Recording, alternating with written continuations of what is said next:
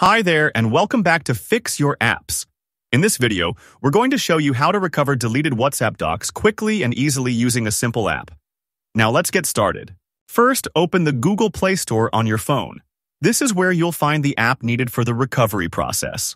Next, search for Recover Deleted Messages and install the app. It's a free tool that helps bring back deleted files, including WhatsApp documents. Once the installation is complete, open the app. It's user-friendly and takes just a few seconds to load. Now, tap on the option that says Open Documents. This will scan and display files previously deleted from WhatsApp. Browse through the list of recovered documents. You'll see your WhatsApp doc files here, even if they were deleted. When you find the file you need, tap on it and select Open With. Choose a doc viewer or Google Drive to open the file and make sure it works. Thanks for watching. And don't forget to subscribe to Fix Your Apps for more helpful tips.